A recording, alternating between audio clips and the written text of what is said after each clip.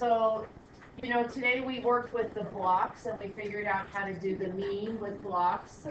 And we worked on the algorithm. But what we're really going to focus on in this learning is what the meaning of the mean is and how to find it with graphs. That's our goal today. Wait, but I thought we were doing the algorithm. We're going to do the algorithm tomorrow.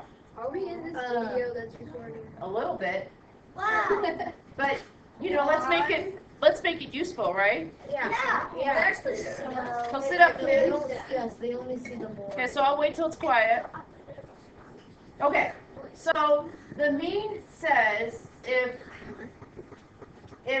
in this picture over here, if we zoom in on this picture, oh, it's going to be one of those days. No. That's okay. First world problems. I like first world. I'm going to wait till you guys are ready to listen. So in this picture here, we figured out with blocks that the mean is 4 people. And what that means is, can you tell us, Dan, in your own words? Complete the sentence. If every house was the same size, what would it be? If every house had the same number of people, how many would they have?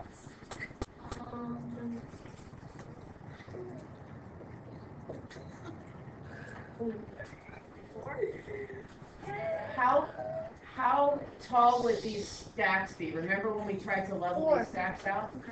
4. Yeah, they were each 4. So, like for example, remember with the blocks we put 2 here? Yeah. And so then this became a stack of 4. And this is now a stack of 4 because we took 2 off. And then this is already a stack of 4. So just take away 2 and add it to each one. So I could put that there, which would make that a stack of 4. And then I can make this a stack of 4. And take that one over here.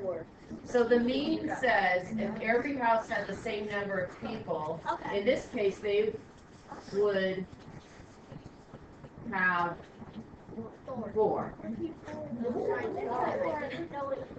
That might be because it's a hard question to ask clearly when you're learning. Can I get a thumbs up, thumbs down on that? I know you guys love to hear yourself. Okay, so we're going to look at this. Now, in front of you, you have this sheet. You have the book. Wait, my sheet's down there. I left it down there. Okay, so I'll pause, get your stuff. We're going to take the book here, and the page that you have in front of you, which is like a lab sheet.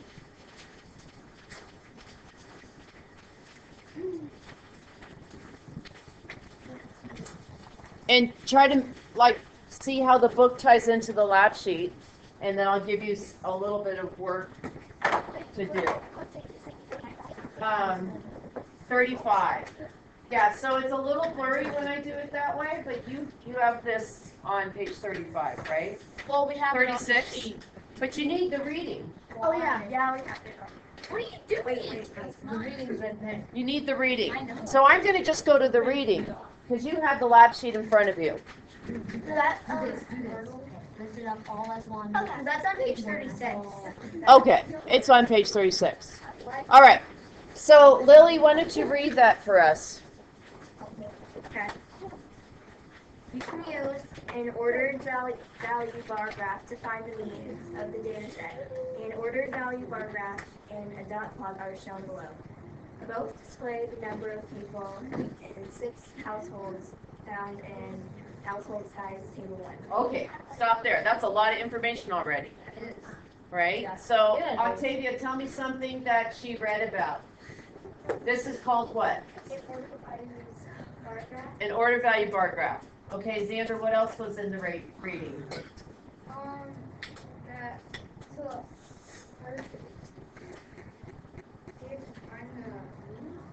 Okay, did she read that yet? I was trying to find what. Okay, so she read that there was also a second display. What kind of display is the second display? a dot plot, right? Oh. And both of them show the same thing. What do they show, Charlotte?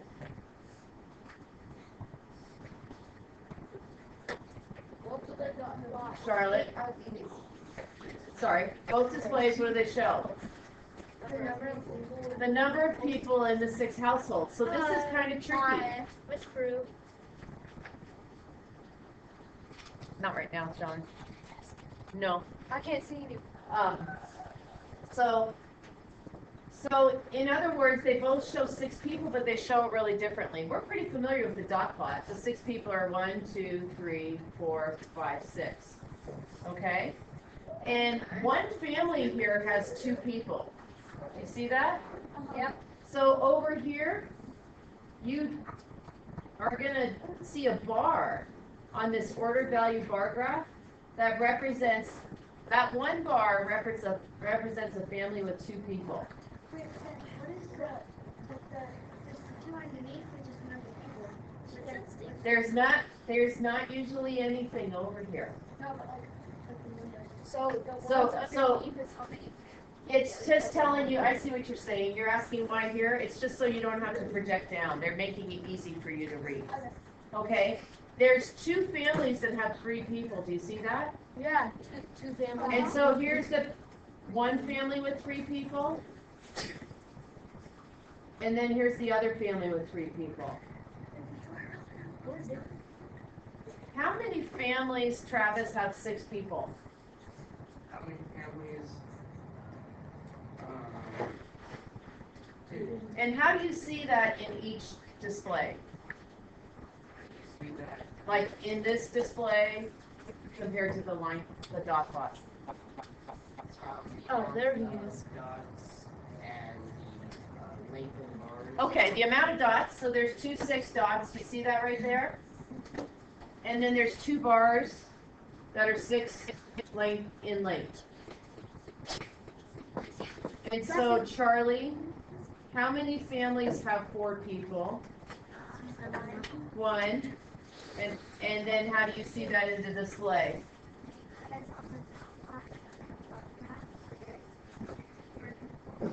Yeah, there's just 4. There's a dot for 4, and there's this 1 bar left over. Can I get a thumbs up, thumbs down on that? Finn, you need to put that away. So it's just. So I'm going to clean this up. So they represent the same thing, but they represent it differently. Raise your hand if you have a question, and let's just do a couple questions. Zuru.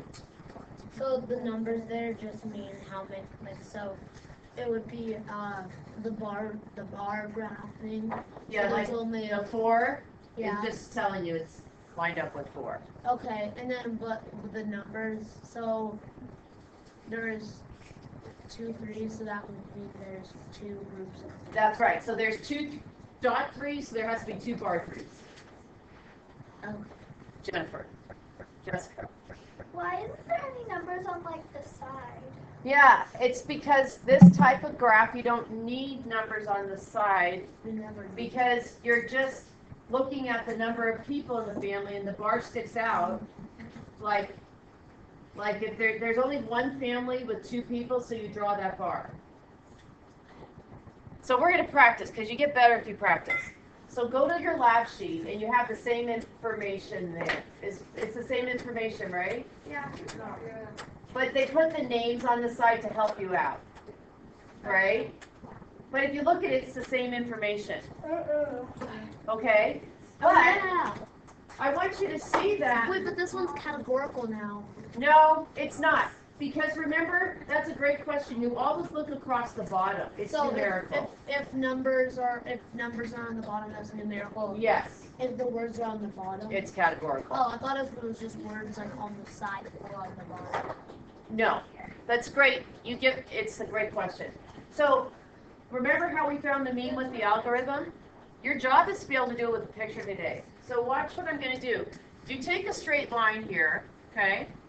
And you're going to just move the straight line until, and they did the first one for you, so until you visually can see a couple of things here. So do you see that there's 1, 2, 3, 4 little boxes that I chopped off? Yeah. Yeah. Oh. Put 'em down there. Jessica, what do you see? You can put them down there to fill in the spaces. Yeah, 1, 2, 2, 3, 4. and these are gone now. So it's like the blocks. And so by finding the mean line, and they put a little triangle there, that's like a hint. The Oh, yeah. mean, without the algorithm, without all that work, is 4. Now sometimes you can't use the mean line because the problems aren't always quite as simple, but when it is a simple problem, we want to use the mean line. Kiki, please take your hood off. Okay, so what you're going to do is we're going to make this order value bar graph, and I'm going to pause this together here for this next one, and a line plot, dot plot, and then we're going to find the mean line for another group. But what I want you to say, what I think is helpful, is it was really easy for you guys to read this because you're familiar with it. So what I want you to do is first make this line plot with the data for a different group. You're making a order value. I know it says value order bar graph, but usually it will say order value bar graph and a dot plot to display the data. I would do the dot plot first because you're familiar with it. And then when you do your order value bar graph, you always want it in low to high. So the shortest bars are going to be towards the bottom. So in the other class, I don't think I communicated that clearly. We want to order our data first. So we want our shortest bars to be at the bottom, and they get longer as we go to the top.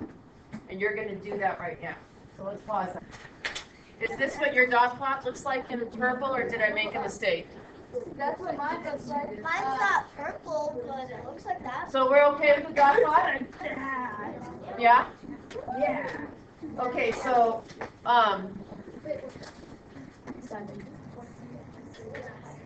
Nicole, what should I do to make the ordered value bar graph? Let's wait till everybody's ready to listen. Oh, I see some of you guys are doing it. Okay, go ahead. You want the bars to go out to the side. And we start with which number? So starting from the bottom always. Yeah, so I'm going to do what I think she's saying. You're going to go out to the side to 3. And then Zuru asked a question, do you have to shade it in? In fact, I wouldn't, because sometimes you guys spend so much time shading that if you make a mistake, it's frustrating to undo. Wait, I just did all these crosses. That's fine, but you want to go low to high, so she did the 3. Do I do anything else? I'm going to do another 3, because there's this 3 and this 3. Okay, and then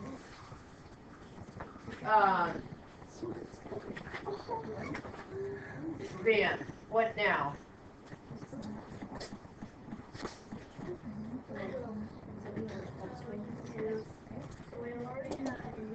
Two 3s. 3 4s. So I'm going to go out to the 4. And then, you know, the smartboard's a little hard for me to be perfect on. You guys could use a straight edge. Although I would say this is pretty neat. You just want to make sure you stay on the line so you can use this later. So we said 3 4s. And then Maggie. Maddie. I'm doing terrible today. All day I've been doing that. Maddie. Matthew. What happens, Maddie? Next. Uh-huh. So we've done the 3 4s, right? Yeah. And since the 1 6, you do 1 bar Out to the number 6. Okay, thumbs up, thumbs down. Thumbs up. Thumbs up. Lucas, can you help me find the mean using a mean line? Not an unfriendly line. So here's my mean. Oh, I wanted that to be green, but it could be yellow. How can I use that to find the mean without doing the algorithm? How can you use What do I need to do, Lucas? So like you can for the dot plot or which one? for this, so you, oh, great question. You can't find a mean line with a dot plot ever. That's what most people, that's a common mistake. Okay, so I'm so glad you asked that. You only can do the mean line with this. You can never move the dots around because the dots tell you exactly how many families there are and how many people are in a family. Okay, so we only use a mean line on an order value bar graph. So where, could you tell me where, if I should stop Lucas here? Or tell me when you think I should stop? There. Lucas, how many Lucases are there? There. There. And why did he do that, Lily? Because we have to add 2 more to the, These two yeah. could fill in here. Right, so It's in summary, Vivi, can you tell me what the mean is? The mean household size? Why? What's the mean household size from that mean line? It's 4, where the yellow line is. And that means that if all the houses were the same size, if all the families were the same size, they would all have 4 people. You get that? Okay. So what I want you guys to do is turn your, we're going to keep practicing if you don't. I just want to do one more, start one more with you. I want you to look at this. In your note catcher, page 31. Okay? So find that. What I want you to see here on page 31 is that this is like a nice summary, this top problem of what we just talked about, but the drawing's so much better than when I did it, because I did this drawing with the computer. But it's kind of nice to summarize with something nice and neat. So it draws the mean line in, but it also uses the algorithm like Finn did. Even though we're going to focus on the algorithm tomorrow,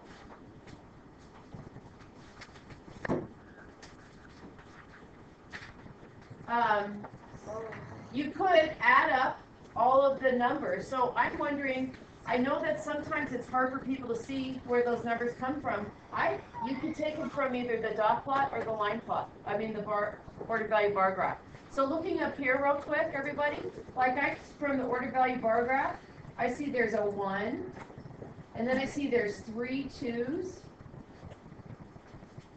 and then there's a 3, and then there's a 5, and then there's a 6. Just like over here, I see there's a 1, 3 2s, a 3, a 5, and a 6. They give the same information differently. So if I wanted to, if I can make an ordered list, I could also find the median and the mode and all of that stuff. So, Zara, what's the mode?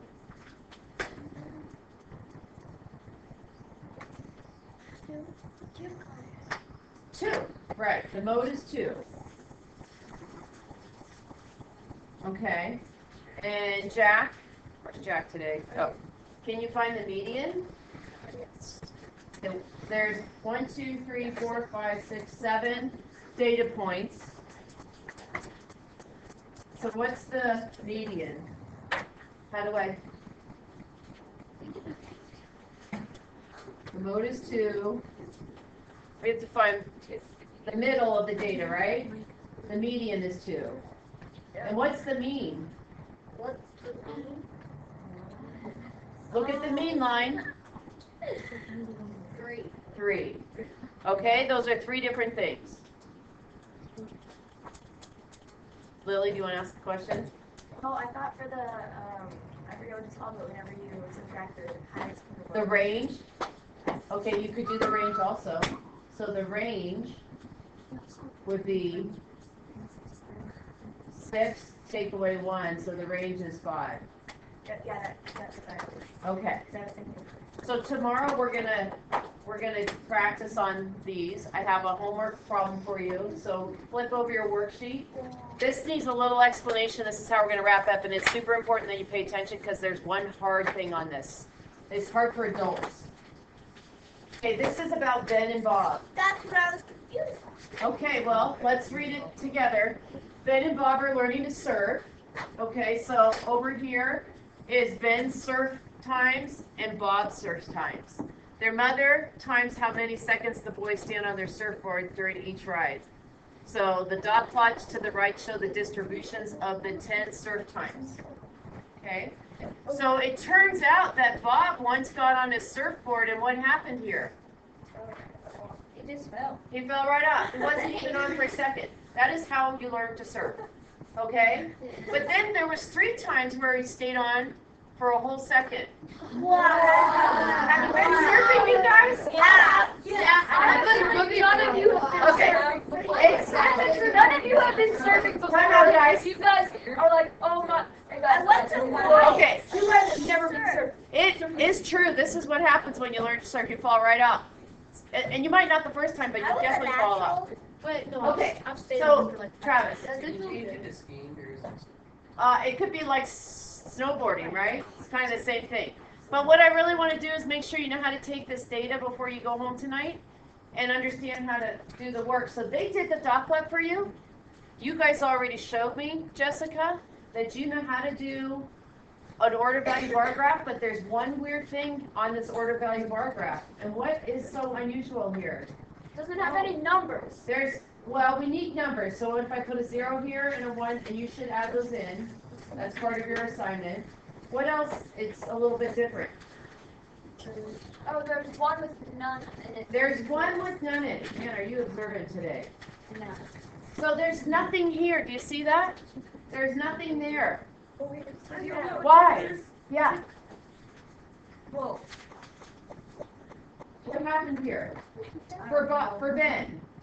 Well, so, since he didn't even like a second, He didn't even get a second. So you have to leave a space for the 0. That's a little weird, isn't it? but I know how to solve the. Well, the problem's not finished. So your job is to go home and do the problem. It says use the grids below to create an order value bar graph for each boy. Ben's first 5 values have been graphed. They're back. So look at Ben's first 5 values have been graphed, so you need to keep graphing. I'm gonna wait, guys. Excuse me? So you need to keep graphing, so what would be the next bar? Look at Ben's. Is the 0 there? What's the next one, Xander? We need another 2. Do you guys see that? Because the 0 is here, right here. The 3 1s, these 3 1s, they're right here. There's 1 2 so far. So you have to add another one in. Lily, Wait, to make them even, would you I would just go like that. take 1 away? They call it like the ones. Well, first you're going to make the order value bar graph, and then you use the mean line to make them even. No. So you can't move these dots around. You can never move these dots. You have Oh, to. it's true. I'm supposed to keep it. You have to complete it and then make the mean line. So are we supposed to only do Ben surf guys? You're gonna work for 30 minutes on this. So maybe do Ben and Bob's. Yeah. Okay. All right. That is. That's it. Oh.